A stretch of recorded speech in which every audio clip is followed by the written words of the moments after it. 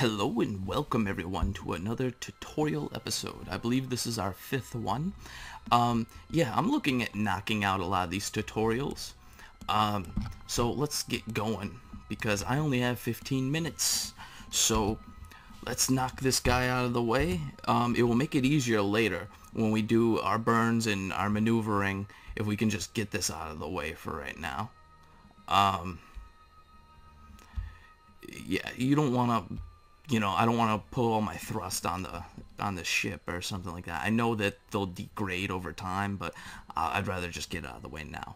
So I'm going to talk a little bit about the maneuvering node, and we are going to be doing a moon burn in this episode, and I will be uploading the orbiting of the moon in the next episode. So let's get started on that. The maneuvering node itself is it's pretty self-explanatory for the most part. You got your prograde and retrograde, which you guys should know by now. If you know how to do an orbit, you know what prograde and retrograde will do to your orbit. This blue right here, if you guys want to know what that does, now that will shift your orbit from side to side. So like if I wanted to do it right here, it would shift my orbit around. So my orbit would change here and it would change here. But you're not really, you're gaining altitude on one side and losing it on the other. So I don't want to do that.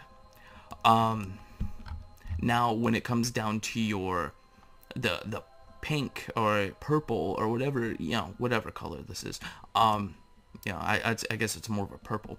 This is shifting your orbit from side to side to increase your height, or if you're trying to dock with something, or increase it or decrease it. So if you move it all the way down, it will change your orbit to where you'll have more of a, this side will be higher and this side will be lower in a sense. And that's if you want to make like an elliptical orbit, or I mean not elliptical, but if you want to make a polar orbit, you can set up a polar orbit that way if you wanted to. I suggest if you want to do a polar orbit, but you can see it also increases the apoapsis very much. I suggest if you want to do like a polar style orbit where you're gonna go from here all the way down to here, and then you're gonna circle around, basically going this way. I suggest doing that off the launch pad. That's pretty much the best way you're gonna be doing something like that. And those are good if you want to launch satellites. I know satellites don't really serve much of a function in this game, but I will be launching a lot of those, and I'll put them on. I'll do it on video for you guys so you guys can see that. And I'm gonna do that just basically for fun.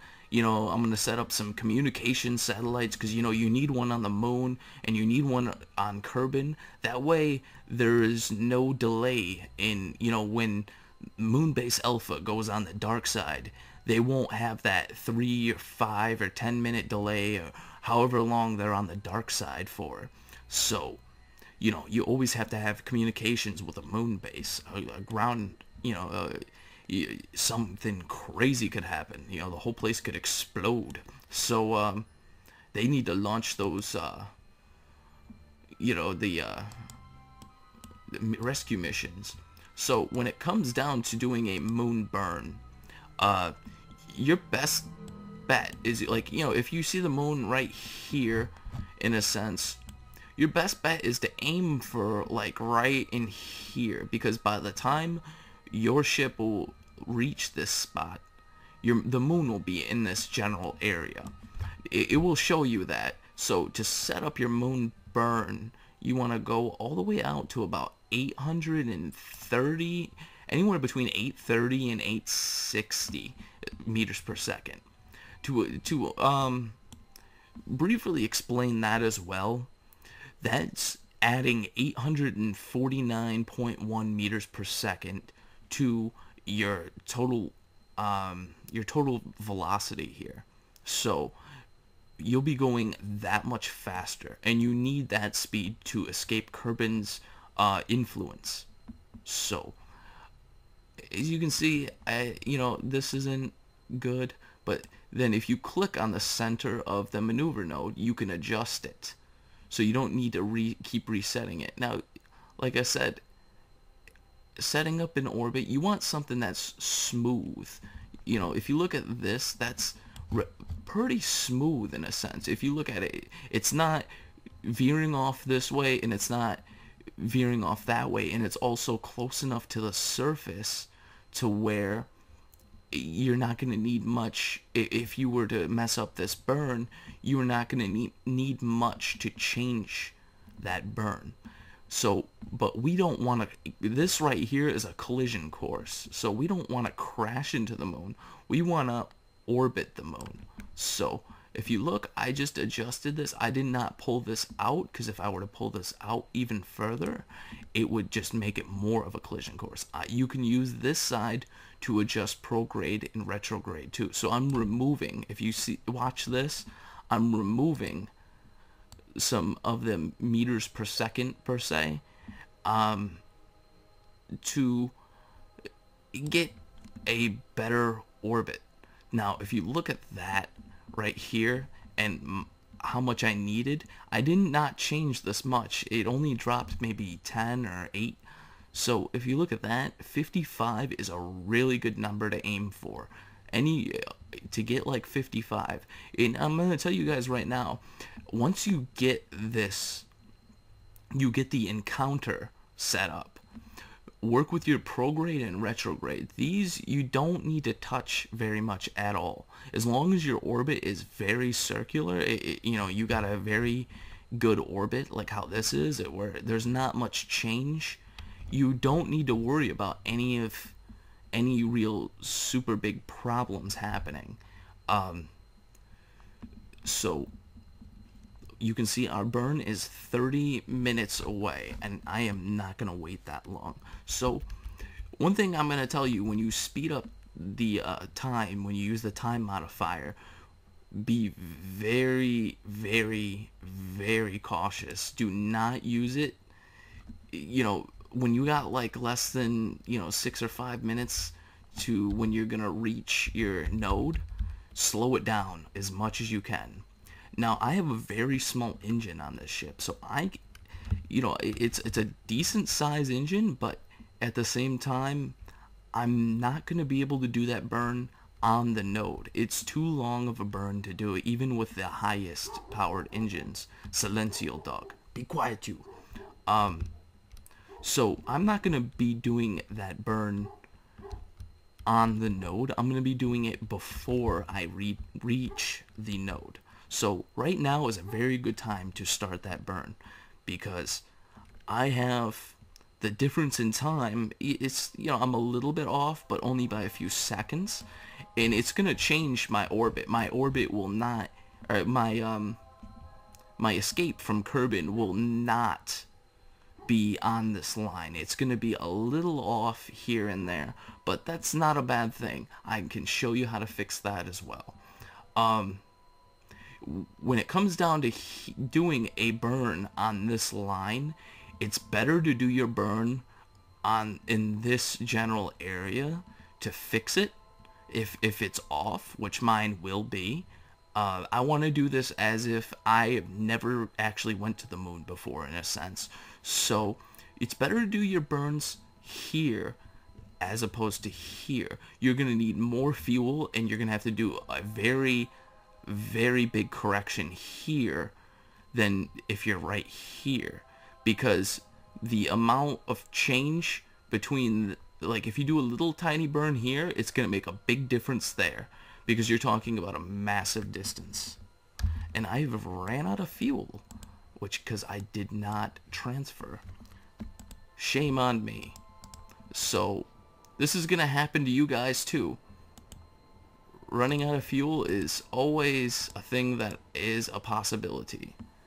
So my burn is gonna be really crazy. Now I'm gonna stop it right when I get in a good encounter, when this matches up pretty well. Alright, so as you can see, I basically it almost looks like I will not be reaching the moon, or if I do, it's at 417, which is very bad. That is very far away from the moon.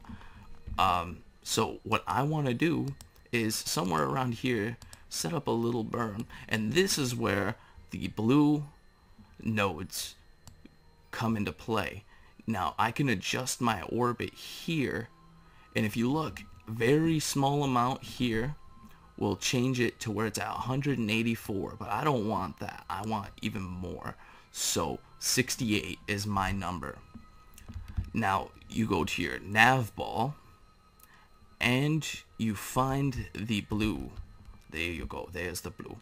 So I'm gonna speed this up a little bit here and there because I'm still strapped on time, which is unfortunate, but I like keeping my videos short. So the shorter it is, you know, the easier it is for you guys to watch it, because it gets boring to watch a very long video about something.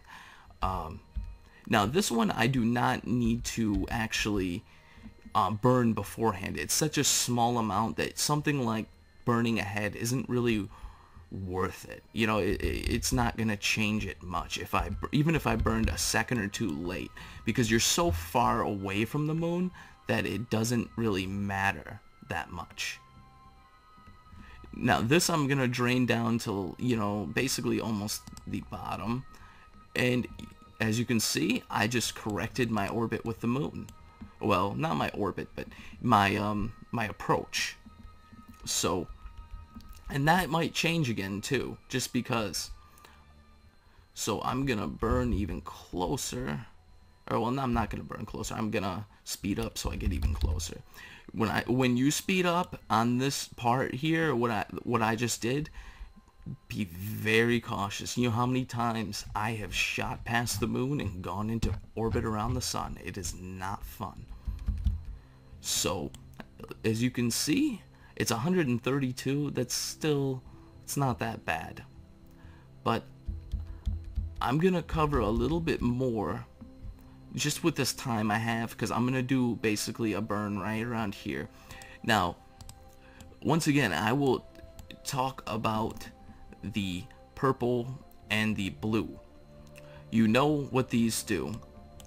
So if I wanted to adjust my orbit in some way, if I use the purple here, it's gonna change my orbit very drastically, where if I would not have this really straight orbit, I would have a, you know, it would be kind of a sideways orbit around the moon. But then if I bring that back again, that also, if I bring that back here, where were we? Yeah, you can see that this thing really changes it a lot. So I'm gonna reset this node, and this one would increase the orbit.